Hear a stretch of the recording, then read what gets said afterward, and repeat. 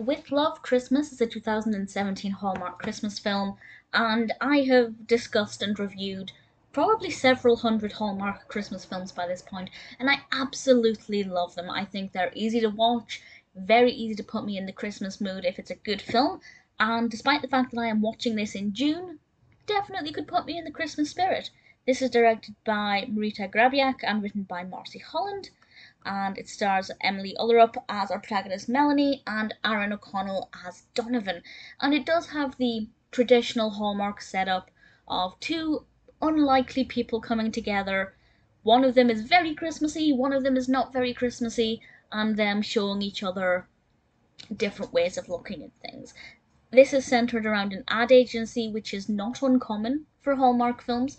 They often have things like, TV studios or executive ad agencies or anything like that.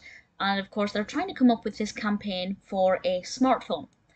And it's obviously got to be Christmas themed. So that's kind of the main plot throughout this, of them working together, despite the fact they've never really spent any time together. And one of them, Melanie, very big fan of Christmas and wants to do a campaign that's very festive. Donovan, for reasons that are revealed throughout the film that I won't spoil, does not really get into the Christmas spirit, wants something that's a little bit more straight-laced and, shall I say, businessy. And there's also a Secret Santa element in here, and I really enjoyed it.